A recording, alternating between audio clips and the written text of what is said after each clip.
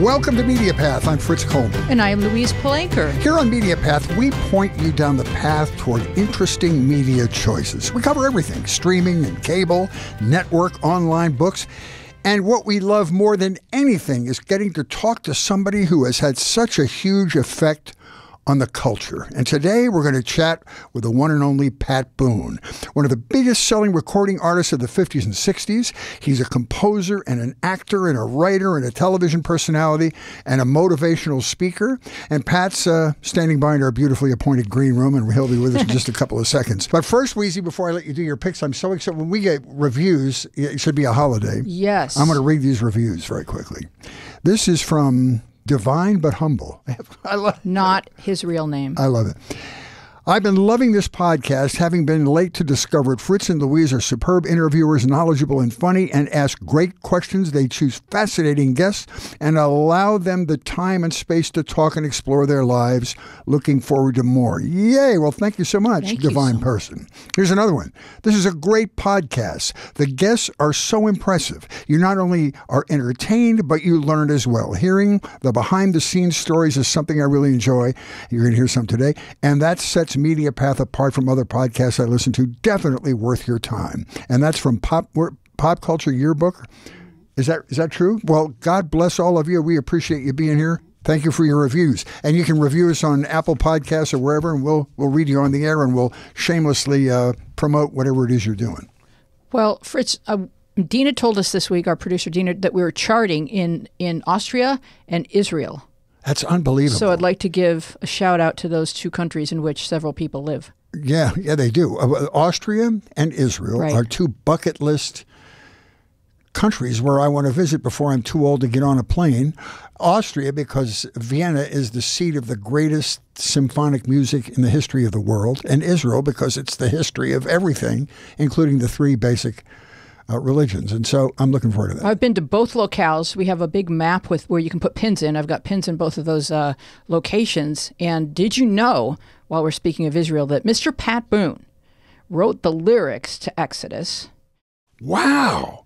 God gave this land to me. He did, and he can tell us all about that. Oh, I can't wait to. I just saw that on Turner Classic Movies again recently. Yes. Go ahead. What's your selection this week? This week, Fritz, you and I are both reviewing titles that feature the name Lincoln, while neither one has anything to do with Lincoln. And so we could, if you're up to it, we could change the name of this show to the Lincoln Podcast. That sounds great. Any thoughts? Okay. So I read The Lincoln Highway by Amor Towles, the author of A Gentleman in Moscow, which is another book that I really loved. So in 1954, rural Nebraska, 18-year-old Emmett Watson is driven home by the warden after serving 15 months at a juvenile work farm for involuntary manslaughter. With their parents both gone, Emmett's plans include picking up his 8-year-old brother Billy and traveling west in search of a new life. But hiding in the warden's trunk were two fellow inmates with alternative ideas which push and pull Emmett and Billy further from their carefully laid itinerary and closer to a rollicking adventure and a better understanding of themselves and their world. Bustling with charm, excitement, and remarkably intriguing characters, The Lincoln Highway inspires a deep look at the intersection of desire and integrity and the choices we make in those critical moments. It's a fantastic journey through the 1950s in America, and it comes to us from the man who wrote another favorite of mine, as I said, A Gentleman in Moscow. I recommend both books. So it's not about Lincoln, and it is not about really the Lincoln Highway, because the Lincoln Highway literally was across the street from my house growing up in suburban Philadelphia. Yes, and Billy, the young boy in the book, he's driven a map of how they're going to take the Lincoln Highway all the way to California and start their new lives. They never quite seem to make it all the way to the Lincoln Highway, but so it's more of like a proverb or a parable about their desire to get there. I love it. Well, last week I talked about Bosch Legacy, a series based on the novels of Michael Connelly. This week I'm going to do another series from Michael Connelly's work called The Lincoln Lawyer. It's on Netflix. This is the story of an idealistic lawyer, Michael Haller, who runs his practice out of the back of a Lincoln town car. He takes on big and small cases around Los Angeles. Lincoln Lawyer was a movie starring Matthew McConaughey a few years ago. Now, in it, McConaughey oozes charm and style while doing the Lord's legal work. Think Batman with a law degree. This series is different. Mickey Haller is played by Manuel Garcia Rolfo. He's really known in Mexico. He's a Mexican actor who's done a few movies and TV shows. His most notable appearance was in 2017, the remake of The Magnificent Seven starring Denzel Washington. In the series, Mickey's rougher. He's less confident. He's hit some emotional speed bumps in his life and is on his redemption tour. He kind of has that in common with Harry Bosch. The series is written by David E. Kelley, so you know there are great plots and fun forensics. In the series, he's got two ex-wives, one who adoringly still works in his office, and the other is a prosecutor who also still holds a torch for him that he occasionally works with on cases. So that's the only part of the show that's complete and utter fantasy. Fun watching, though. Like Bosch, there are all L.A. locations, so it's fun to pick them out as Mickey looks out from the back of the Lincoln heading toward a clandestine meeting with a complicated client. It's 10 episodes. I think 5 or 6 have dropped, and it's on Netflix, and I'm really enjoying it. I've watched a few of those, and did you realize that the first wife, he has several ex-wives, but the first ex-wife is played by Neve Campbell, who is in Party of Five, which a lot of people enjoyed while they were growing. And like 9 Scream movies, right? Yeah, no, she's real. Yes, yeah, she looks fantastic too. She's done a lot of screaming. She's beautiful. Let's introduce Pat Boone. I'm going to do it. It is such a pleasure to talk with Pat. He's recorded some of the biggest hits of the 1950s and 60s, 25 singles in the top 20. Like Ain't That a Shame in 1955. I Almost Lost My Mind, 1956. And maybe the song he's best known for, or when you hear the name Pat Boone, it's the immediate association you make, Love Letters in the Sand and April Love, both in 1957. He does a fantastic show on Sirius XM Radio 50s Gold, the Pat Boone Hour. I listen all the time because I am his target demographic. I'm in the September of my baby boomer existence, and I love it. He picks some favorite songs, many times making a theme out of them. This week he did one on female hit makers, and on it he explained, and I'll get him to further extrapolate on that Kay Ballard has a muscular voice. Do you remember saying that? I think that's pretty accurate. The fun thing is that whoever he's talking about, he probably worked with them. I love the anecdotes you do on that show, Pat. It's just a lot of fun, and I wish it were longer on the air. Nice to welcome you, sir. Hey, good to see you, Fritz. Thank you, guys. Yeah, I'm glad to know you're listening to that show. You know, I've been so amazed, and the mail I'm getting a lot of times are from businessmen 50 and over who make it a point to listen to it all the time. In fact, I went to a doctor at UCLA the other day. I've got a little growth on the back of my head from too much sun, and it's got to come off. In fact, they've taken it off now. They think they got to go back in again. But when he walked in with his mask on to introduce himself, he said, I want you to know I'm a fan of yours, and I listen to your 50s on 5, or 50s Gold, I think we call it, every week. I love it. I mean, so the guy that's going to be my surgeon is telling me, listen, this is good. Show. He has a vested interest in making you healthy again. Exactly. Yeah. That's great. Well, I just want to say one thing, Weezy, because this is important for me to get this off my chest. The first television talk show I ever did as a comedian was Pat Boone's show, taped at Knott's Berry Farm. People in your audience would drift in and out between roller coaster rides, and your show was like part of the tour there, and it was my first like 3 or 4 minute performance, and you made me so comfortable, and I'll never forget you for that. That was 40 years ago. Yes, it was 40 years ago, and I tell you, I was thinking of you this morning because no matter where I go for the last many, many years, I carry that toiletry kit that you gave everybody who played in your golf tournament. Wow. It's the right size. It carries everything I need to take with me to try to look like myself on the road. You're doing a good job, sir. You were the star power in our Salvation Army golf tournament at Lakeside Golf Club, and people loved to play because you were part of it. If you have any of those stuffed in your garage somewhere, I'll see if I can find one for you. I've worn this one out because it was just perfect. But I love playing for you and with you in the Salvation Army event because my wife's grandparents were Salvation Army officials. Oh, wow.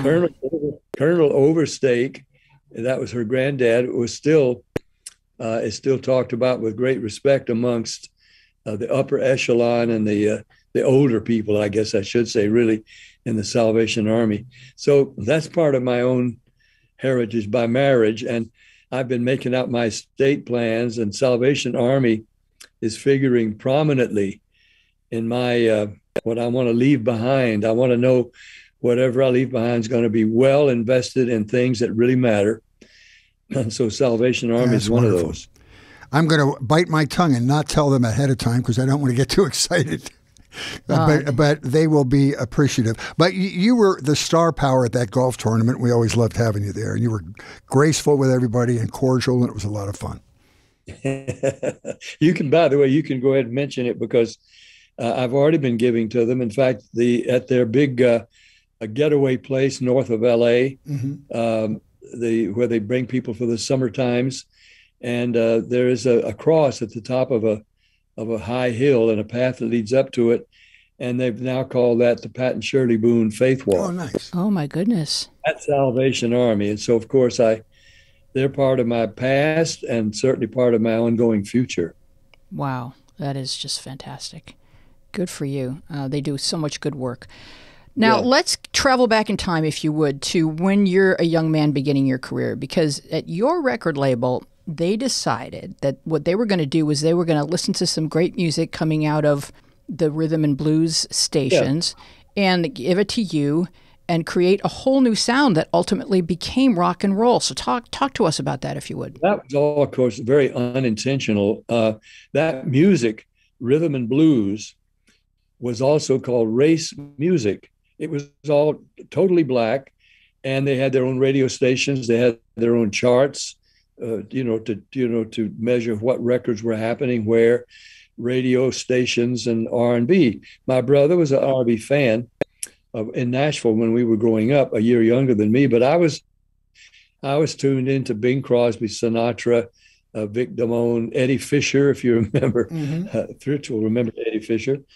And so it was a big shock to me when I was offered a record contract on Dot Records, and the first thing they wanted me to record was a song by the Charms on the Dutone label. One heart's not enough, baby. Two hearts make you crazy. One kiss will make you feel so nice. Two kisses take you to paradise. Two hearts, two kisses make one love. That was awesome. That's so good. We got a free performance out of this. Fantastic. And that was a big hit on the Dutone label. Mine was on the Dot label. Mine was a million-seller pop at a time when we were starting to call the music that had been only called R&B. The most polite name was R&B, rhythm and blues. But now they were starting to call it rock and roll. And Bill Haley and the Comets cemented that when he did Rock Around the Clock. Because up till then, in race music or black music, rock and roll, we're going to rock and roll all night long, baby. It didn't necessarily mean dancing. It could be whatever you wanted it to mean. But as it caught on with teenagers, and I happened to come right at that moment. Right. And that my next record was Ain't That a Shame, Fats Domino. His record in the R&B field, so it was number one, sold 150,000, which was huge. I did that same song, and we called it rock and roll, and it sold 1.5 million. And Fats was thrilled with it because he made more money by his own account from my record of his song than from his own. So what you're saying is that the radio stations were segregated. They weren't playing black artists on pop radio stations. They weren't. They were unaware, really. The big white pop audience, it wasn't all white, but the mainly white audience knew nothing of rhythm and blues. It was a separated genre. But these songs were fun and funny sometimes. And so some of them were very erotic, but some of them were just cute and funny. And so people like Mitch Miller back then, who was A&R artist repertoire at Columbia Records, or Decca, I forget which, and Randy Wood at Dot Records, our little aggressive independent label, they were picking up on these songs and having pop artists record them. So I did about 8 or 10 R&B songs, several by Little Richard, Tutti Frutti, Rip It Up, Long Tall Sally, and then blues ballads by Ivory Joe Hunter and other R&B artists. They had already been hits, but they were not known to the pop audience. And that went on for about 2.5 years, until the DJs, pop DJs, began to realize these songs came from somewhere. And they would listen to the original record and then start asking, like Alan Freed in New York on WNEW would ask the kids, which record do you want me to play? He'd play Little Richard's record of Tutti Frutti or Pat Boone's record of Tutti Frutti. At the beginning, Little Richard sounded so unusual. They'd say Pat Boone's record, because I happened to have come just when it was happening, starting to happen. But then gradually they'd say, play the original record, and the cover record, as we called it, came to an end. Although up till then, we were all pop artists. We covered each other. It was not unusual for an artist to record other people's songs. Right. You know, I got to tell you, the first comment I want to make is one of your gifts is your ability to pick the right song. I mean, you picked some great songs that made them viable for crossover. But you talked about Fats, you talked about Little Richard, and Big Joe Hunter as well. But I talked to Little Richard about you one time because I got into this discussion. I'm a huge rhythm and blues fan, and I got into this discussion with him about appropriation, which is the term they use now. They didn't use it back then. Yeah. And I said, how do you feel about that? He said, let me tell you something. Pat Boone and his crossover Tutti Frutti introduced me to millions more people than I ever would have met otherwise with my talent, and made me a boatload of money, so I am forever in his debt. I really turned my head around. Hallelujah. See, he gave you the answer that he knew was true, but sometimes people like Bob Costas and others would ask the question differently. How did you feel when Pat Boone covered your song Tutti Frutti? And he would go with them, kind of saying, well, I have a tape of him saying, I was still washing dishes in a bus station in Macon, Georgia, when I wasn't making no money yet, because my record, nobody's paying me anything, but it was on the radio. And then when I heard Pat Boone had done my song, then I knew, I threw the towel down and walked out of it. I was going to make some money now. Yeah, because he was the writer of the song, right? So he was making. Now he sold the copyright because he didn't know what that was. Somebody paid him like $50 for the copyright, the ownership of the song, which, unfortunately, they took advantage of him and other dark artists, black artists, a lot because they didn't know what that was. They didn't know the record business. And you're going to give them $500 to use their song? Well, they'll take it, of course. Doesn't radio do that all the time? Sure. But they didn't own their songs, and Richard realized eventually he had been ripped off. Mm-hmm. Well, you were kind of a Trojan horse in terms of introducing white kids to some wonderful music that would then lead to Motown and, all kinds of, like the first industry really to integrate was the music industry. Yeah. Not long ago, for me, 2 years is not long ago. Yeah. But I recorded an album of rhythm and blues classics with the original performers. Oh, that's a nice idea. Not just doing their songs, but redoing their songs with them. Wow, like who? So I did Smokey Robinson, Tears in a Bottle, Four Tops, Can't Help Myself. Oh. We Are Family, Sister Sledge, which became the name of my album. We Are Family. Mm-hmm. That is the original artist and me. Celebration, Cool in the Gang, Get Down Tonight, Casey and the Sunshine Band. Oh, I'm Soul Man with Sam Moore. Oh, cool. I did Way of the World with Earth, Wind, and Fire. Oh, wow. And I went to Augusta and recorded Papa's Got a Brand New Bag with James Brown. Oh, wow. He said, hey, Pat's got a brand new bag. But I just want to make a side comment on something you mentioned before, and that was that the complaint the R&B artists had in the 50s was that they weren't paid what they were worth in concerts or in record sales. And I don't know if you saw the movie Cadillac Records. It was about that same thing. Oh, I did see it. The Chess Brothers had Howlin' Wolf and Muddy Waters and all these R&B artists and Chuck Berry and everything. And instead of paying them what their royalties would have dictated or paying them what they were worth, he would just buy them a new Cadillac. And that would assuage their desire for a while. But it still was way under what they were worth and what they... True. That was true because they honestly didn't know. They didn't even have management that knew. And so they would, there was a group in Philadelphia who went up to see a DJ, and they said, we come up with a song. We're a doo-wop group, a wop bop a loop. No, it was Blue Moon. ba ba ba ba ba ba ba ba ba ba ba ba ba ding a dong ding blue moon, blue moon. No music at all, and no instrumental music. And he's got him signed to a record label, and of course they got almost nothing for it, but it was a big record, and it took a couple of years for people. That's my dog Shadow. Does your dog have a record deal? He's pretty good.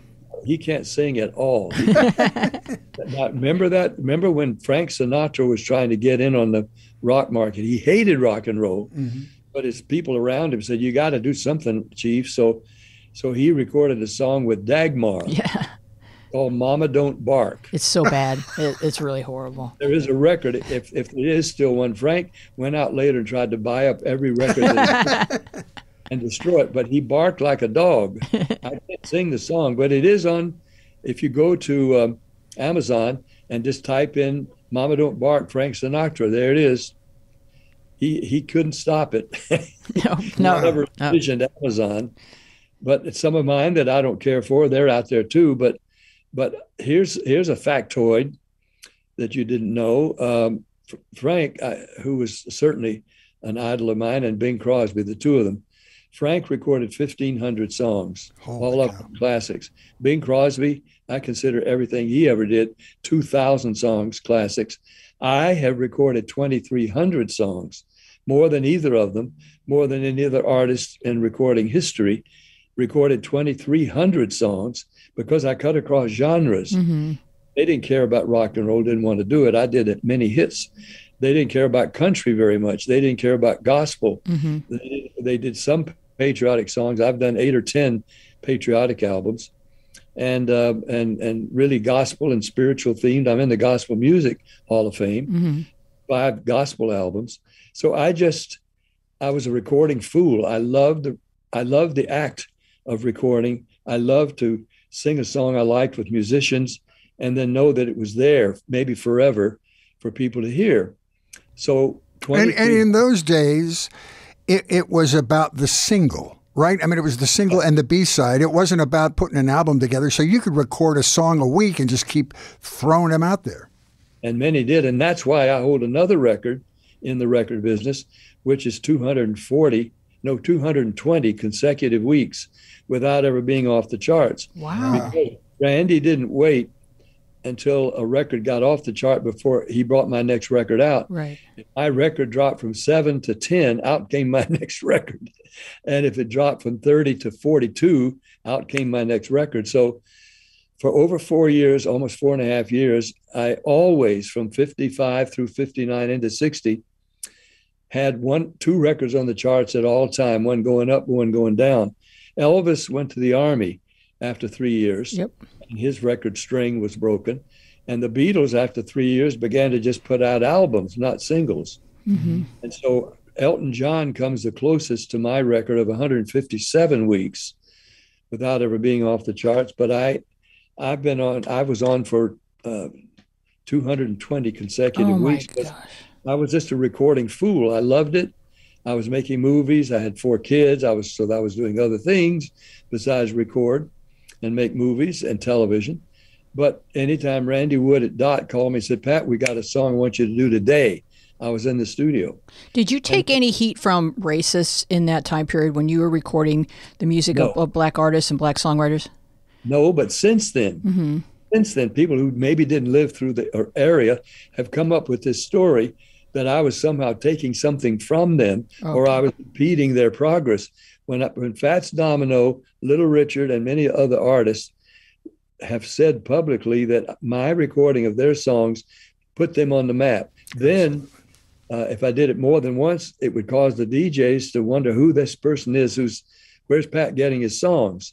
And they would play the original and then bring them on. And recently, when I did that album, I told you about the R&B classics, and I was talking to Santita Jackson, Jesse Jackson's daughter, the Rainbow Coalition station in Chicago. And I was promoting this record, this album, and she was asking me what it was like to record with James Brown and Smokey Robinson and the Four Tops, and I was telling her, and the phone rang, I guess, because she asked the engineer, "Is that who I think it is on the phone?" "Yeah, put him on." And it was her dad, Jesse Jackson. And he got on. He said, I've been listening to it. We love Pat Boone in Chicago. In fact, he says, we came to know him when his father-in-law, Red Foley, the big country singer, was singing our spirituals, WLS in Chicago. And then we found out he had a son-in-law who was doing our rhythm and blues songs and making hits with those songs, and then bringing the artist on his TV show with them, and making our music popular to an audience that up till then knew nothing of it and cared less, but helping he says, I'm going to say something I've never said before, but this is Jesse Jackson. I think Pat Boone did more for race relations and with his music in the 50s than any other artist. Wow.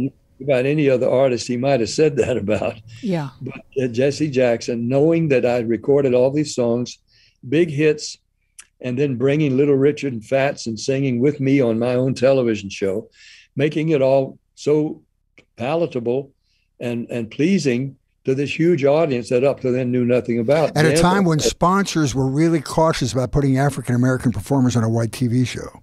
And that's when I stopped my Chevy show.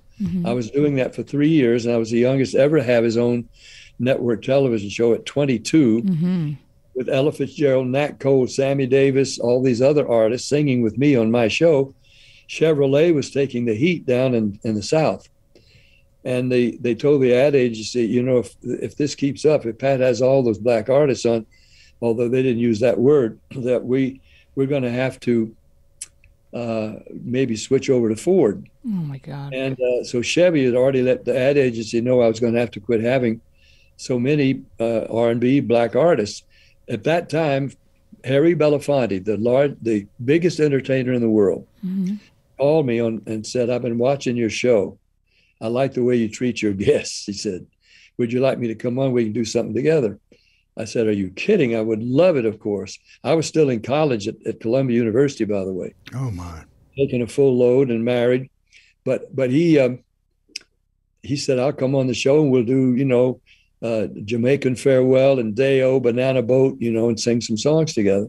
Well, when I told our production team and the network and the ad agency that Harry Belafonte had called and wanted to come on with me, they had these sour, somber looks. We can't do it. I said, why? Well, he's involved in civil rights, and if we have him on, we'll lose Chevrolet. You got to remember now, this was late 50s. Yeah. And all the prejudice was still very deep in the South. And so we're going to have to tell Mr. Belafonte thanks, but no thanks. Well, I was stunned. Oof. They went on to another subject, and then I brought her back. I said, guys, this show is called the Pat Boone Chevy Showroom. If I have to say no to the biggest entertainer in the world, Harry Belafonte, who's volunteered to come on my show, it's not the Pat Boone Show. So I'm going to have to ask you to take the show from here. And I'll just step aside, and actually they talked me into staying on for the last 4 weeks of that season, and I quit the show. Jamie Foxx heard about this recently. I don't know how, but I was at the gym about to walk in the gym, and a black guy comes out to get in his Escalade. And as I'm passing, he says, "Is that Pat Boone?" I said, "Yes." And Jamie Foxx hopped out of the car. He says, and we shook at first. And he said, "Is this true? I've just heard that when you were a young singer and Harry Belafonte wanted to come on your show and your sponsor wouldn't let him come on, you quit your show." I said, "Yes." "How did you know?" I said, "It gets around." Well, it had been 40 years. Wow. But, I was more active in civil rights than most people had any idea. Mm-hmm. I mean, it wasn't just through that music. But in 1960, I was asked to come to South Africa and perform. And I told the promoters who were offering me a lot of money, and I was 25, 26, offering me a lot of money. And I said, I understand you have a policy that I don't know what it's called. I didn't know how to pronounce apartheid yet. Mm-hmm. Where if somebody wants to come see me sing and they have the money to buy a ticket, they can't come. "Oh, yeah, that's right. That's our policy. But don't worry, you're going to be sold out. Sold out." I said, "Wait a minute. That's not my point. If they want to come hear me sing, they can't do it. well, I'm sorry, I'm not going to come. I'm just not comfortable. I can't tell you how to run your country. We still got our problems in America, but no thanks. So I turned it down twice. They came back a third time behind closed doors. They said, if you'll give us your word as a gentleman that you will not mention this anytime in the near future, that we're doing it, the government will suspend apartheid for your concerts. Oh my gosh. Wow. Let everybody know that anybody who wants to buy tickets can come to your shows only. And after that, we'll go back to our normal policy. So I went in 1960. I had death threats in Durban, Pretoria, not Johannesburg, but other big cities in South Africa. And it went great, sold out. I went to Northern Rhodesia and did the same thing and came home. And everybody got along. But they dropped the curtain back down and Nelson Mandela was still in prison. But in 1960, I'm proud of this. I couldn't talk about it till now, but it is a matter of record that the government suspended their policy of apartheid for my concerts. And then, of course, it was back in place the moment I left. But Frank Sinatra and others went to South Africa eventually to a place called Sun City, which was outside Johannesburg and was a hotel and casino. And so somehow they got the government to suspend apartheid for that area, for that hotel in Sun City. So many white performers went there then, but they weren't appearing in Johannesburg, Pretoria, Durban. And Fritz, you'll enjoy this, because there was a death threat in Durban, the first town on that tour, saying that it came to the hotel, if you go on that stage with a non-segregated audience, blacks and whites and Indians all together, you won't leave the stage alive. Oh, God. But I was not a move around the stage performer. I mean, I wasn't like Elvis. I'd go to the mic and just sing my songs and move a little. But in Durban, I moved around that stage rather briskly. Okay. I was going to at least moving target. Yeah. While you're talking about performing in other countries, I wanted to ask you about the music business and the touring business back then. That's before the internet and satellite radio, and so it took longer for your hits to sort of creep across the oceans and turn up at the radio stations in other countries. And so was there as much international touring then as there is now? Did you go to Europe several times, in Asia? I did, but I have to disagree with you because of Armed Forces Radio and because the record business. I mean, Cliff Richard was a big star in England. Mm-hmm. I don't know did you know that name, Cliff Richard? Yes, I did. Of course, yes. And they called him the British Pat Boone, and I would, in return, if I was in England, would call myself the American Cliff Richard. Okay. No, we were well aware of each other's music then, and I had Andy Williams. Many of us had hits in the 50s, late 50s, in Great Britain, and of course in Italy and around into Europe. In fact, when Shirley and I were like 30, and we were in England on a tour, but we were together and we could do a lot of sightseeing. We were out in front of Buckingham Palace, and I was trying to make one of those big guards standing up there, and you're not supposed to talk to him. He's not supposed to talk to you. And I was trying to get his attention and say things to Shirley to make him laugh. Mm-hmm. And a brown-skinned man standing off to the side watching came up to me and said, "Are you Pat Boone?" And I said, "Yes." "We love you in Persia." Aww. Wow. Persia? Yes. And I've been told that from people that were in China. They were picking up, Armed Forces Radio and other radio. And Germany, I recorded in German language and in Germany. I recorded in Italy and had hits in Italy and all those. Radio countries. Luxembourg in Britain was big too. That was like a broad, sweeping European radio station. It was probably didn't take long, really. American music and American movies were our chief export. And I hate what's happened to a lot of it now, because both in music and in movies, we export some of the worst possible sides. And that's not everybody. Not all movies are all music, but a lot of it is things that we don't want other people in other countries to identify us with that music, with hit bitches and hoes in their language, in the music.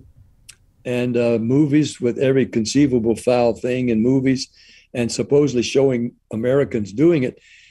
We used to be the envy of the world because the pictures we showed in America of America were upstanding, righteous, good families.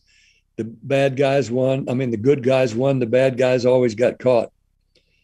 And now, after Dallas, TV shows like that and other shows where you showed what scheming, hypocritical people we could be, some people could be, then, now they have excuse to call us the great Satan in Arab nations because they can point to much of our products now, our exports, a lot of the music, a lot of the movies, TV, of course.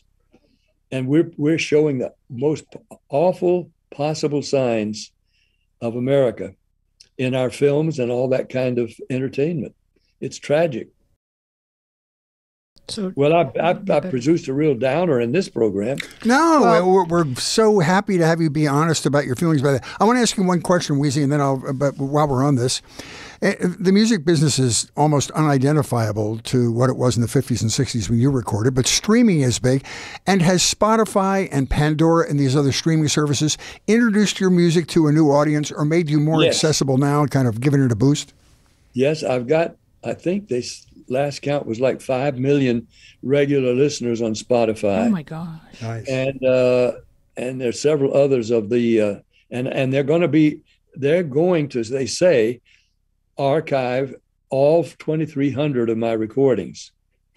Now that's going to be more than any other artist ever. And of course, somebody figured out, somebody that works for me, just put my records and calculated how long it would take to just hear back to back all the records I've recorded. It'd be like 2.5 weeks.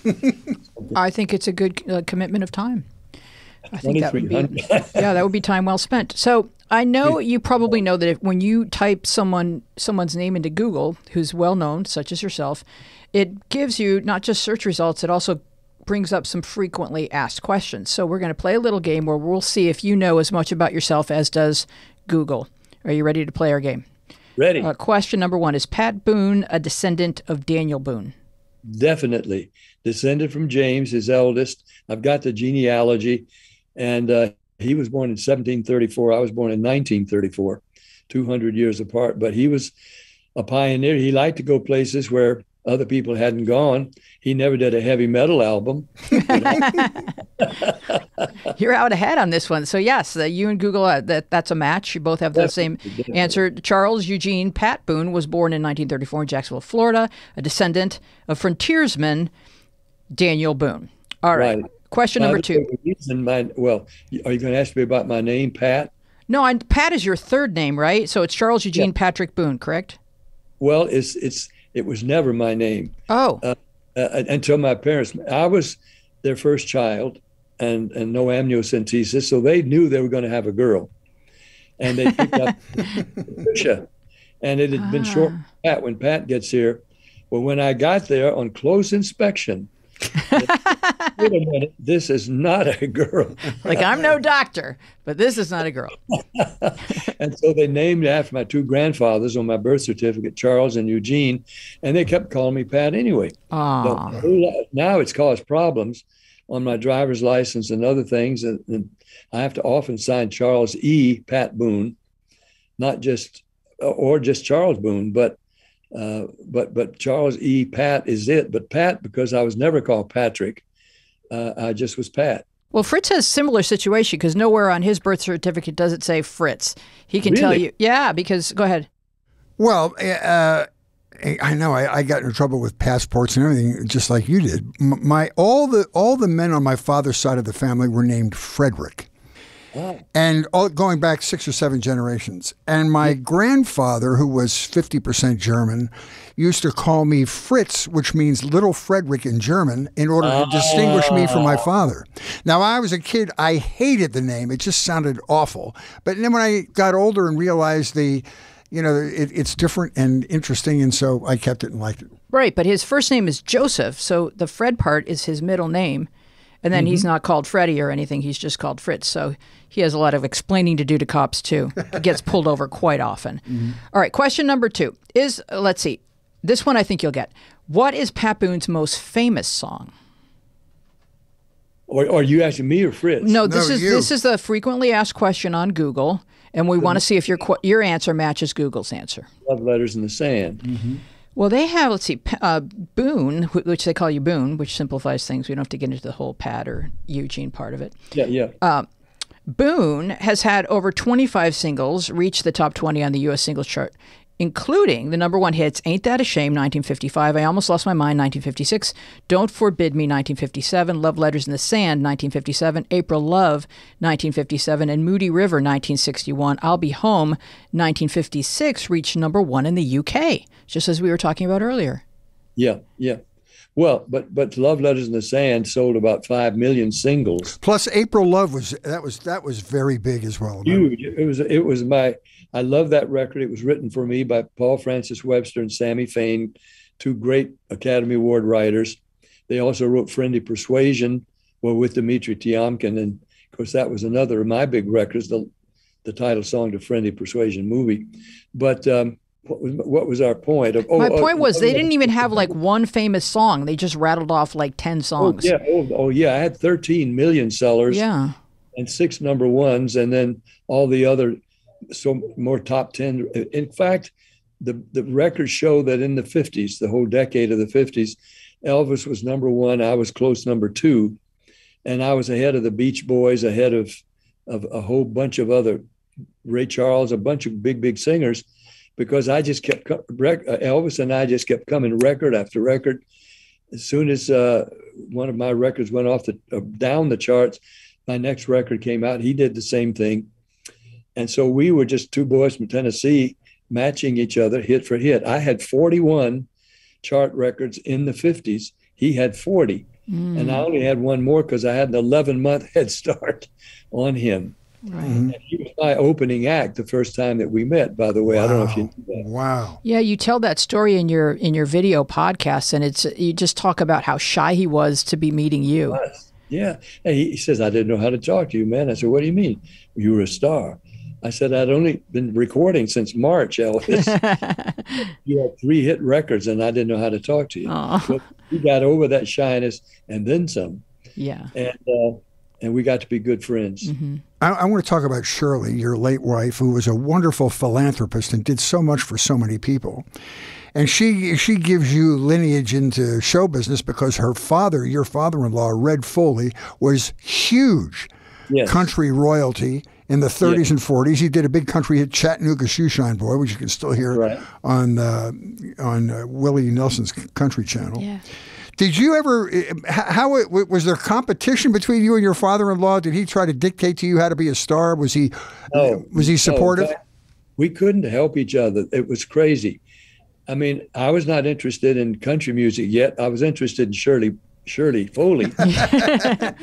And I even wrote a song at that time and played it for Eddie Arnold, who said, that's nice, but it's not for me. He let me down easy.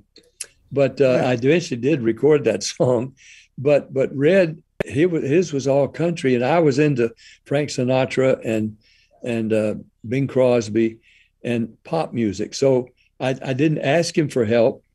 And of course, he wasn't volunteering any because, I mean, I was doing rock and roll, and he knew nothing about that. I mean, when I got going, I was a teen idol, and I was singing nothing but rock and roll for about a year. And I went on his TV show and sang, let me see, I forget, Tennessee Saturday Night, I think, with Red, and we sang together. And then he came on my show, and I think we sang Tennessee Saturday Night that we both could sing and both knew. But so we swapped going on each other's television shows. But no, he didn't try to tell me that. One thing I learned from him, though, which I don't know if I ever told him, is that I learned to mean every syllable that I was singing. Mm-hmm. And that was one, if I didn't even like the song, I was going to sing it and mean it. Mm-hmm. And I did a few songs like that. But Red, there was something, you could hear his heartbeat in every vowel of his music. Wow. That's a good way to describe it. That's what, I mean, it was a deep baritone. It had a wide range for baritone, but people loved him. Men loved him women loved him, dogs, cats loved him, goats loved him. And you know what was interesting about those early country stars? You know, you listen to Ernest Tubb, you listen to Hank Williams, you listen to Loretta Lynn, and you realize their appeal, particularly to a country audience, was that they sounded like just a regular person singing on the front porch. There was no polish in their voices. There was no pretense. It sounded like somebody singing to themselves when they were riding in the car. And I think their sort of unpolished nature is what made them so attractive, particularly to blue-collar people back in those days. Authenticity. Yeah, that's right. There was an authenticity. Mm-hmm. They weren't copying anybody. They were originals. I mean, every one of them, none of them sounded like anybody else. Mm. And they were singing songs that grew out of people's hearts and experience. Mm-hmm. I mean, those weren't made up. They did rhyme usually, but the songs came out of people's real experience. So that's why so many bar songs and so many motel songs and so many truck driver songs is because, and then out in the dusty dirt roads and gone fishing. And I mean, these were things that people lived and the way they lived. And these sounded like the folks that were living them. Yeah, yeah. Now, have you heard, and this is in recent news, that you are featured in the White House Record Collection. So what is the White House Record Collection? Well, it was intended to serve as a window to the outside world so that the presidents could learn and better understand the musical state and tastes of the nation. So the first collection was put together by Johnny Mercer. The second collection was compiled by John Hammond. The records are stored in vinyl binders with the White House seal on them, and you're in there, Mr. Boone. And I'm in there. I never knew that existed. You're telling me. Yes, it exists. And now I learned from you, shortly after learning that, I learned from you on your video podcast that when you went to Graceland, you, in a house that looks very similar to the White House, you found your records in Elvis's collection. Oh, yes, right. That's awesome. Including Pat Boone reads from the Bible. See, he was a repressed Christian. I mean, when I say repressed, I mean he couldn't. He told me, he said, when I went to see him at the International Hotel when he made his comeback, and I was up there in this dressing room, and he said to me, "I wish I could go to church like you do." I said, "Well, why don't you?" He says, "Because I distract, and they want me to sign. The kids want me to sign bulletins, and it would just be a distraction." I said, "Don't you think it happens to me when I go to church? Mm-hmm. If I go to church with people I'm not a member, the kids line up. That was in the earlier days. And just go tell them, I'll sign your bulletin after church, kids, and then go sit down and worship like they're there for. And then afterwards, they'll take your signed bulletins to school, and the kids say, 'Where'd you get that? Where were you with Elvis? Your church? Can we come?' I said, let it be an evangelical outreach." That's funny. And he said, "I can't do that. I just know I'm a distraction." I said, "Well, I know that I'm a distraction too, but I sit there and worship like everybody. If they want to look at me, let them.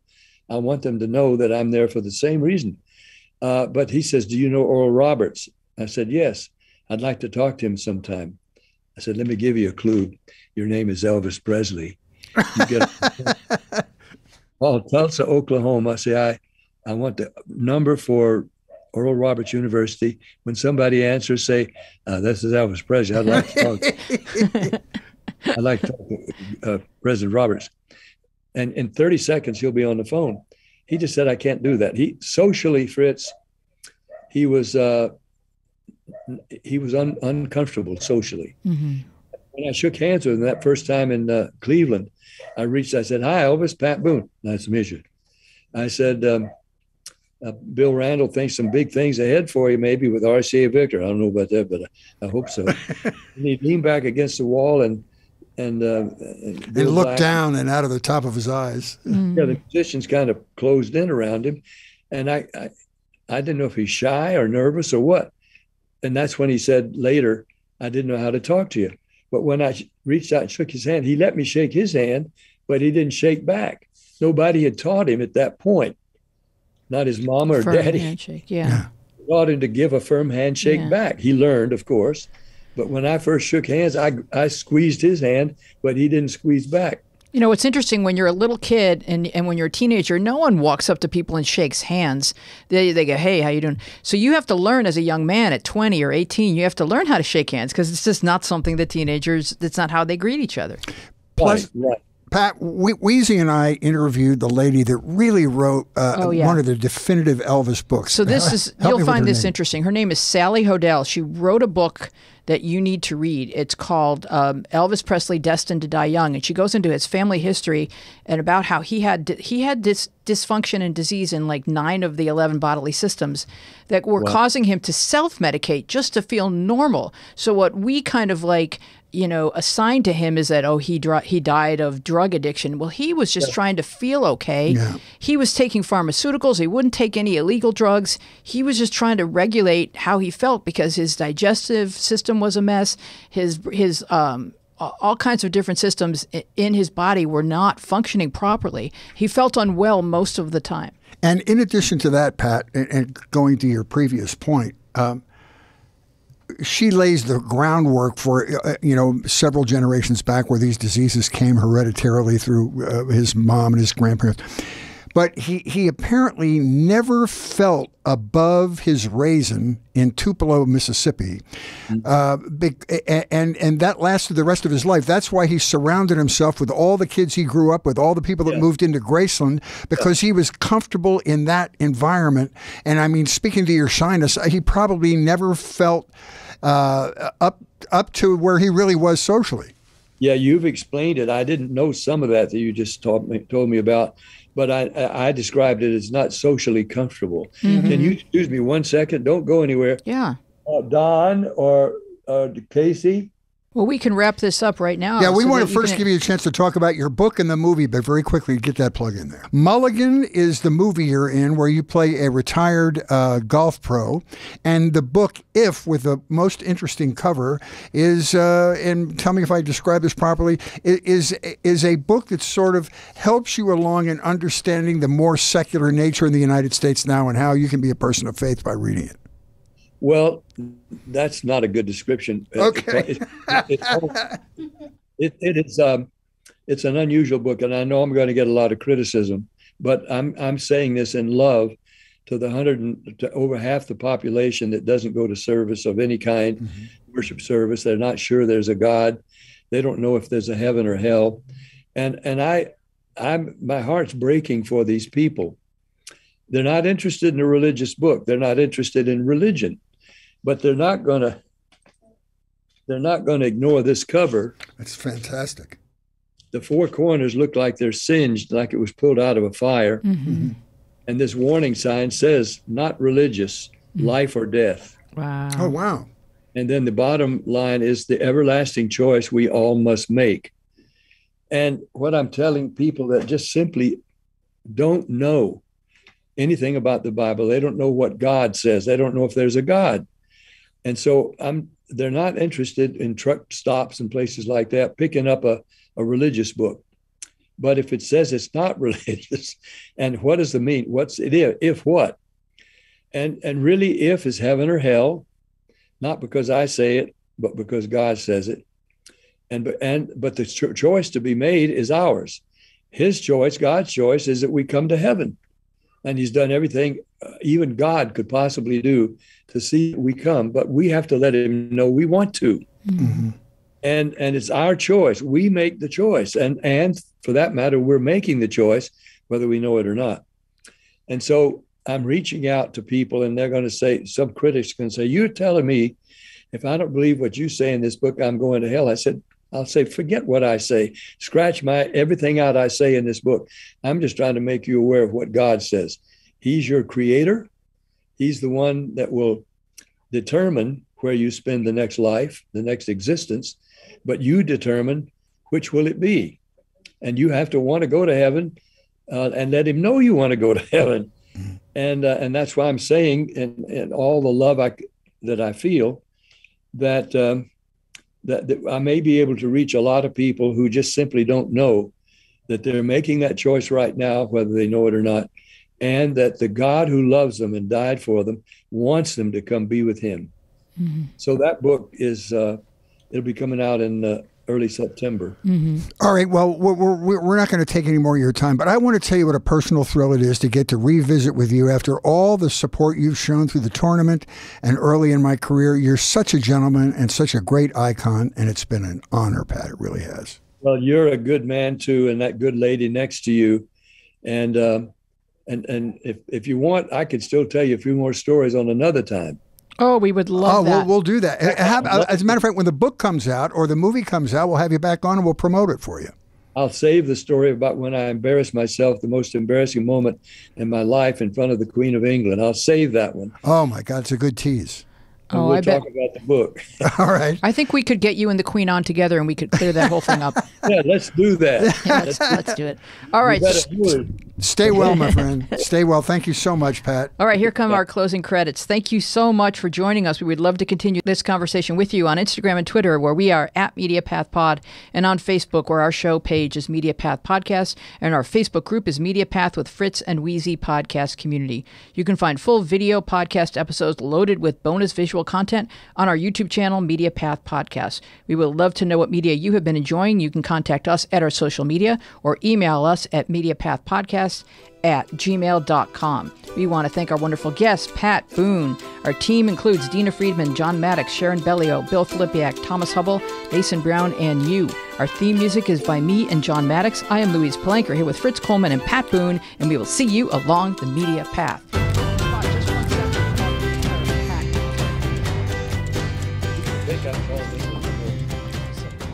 We're going to take a picture with you by the screen.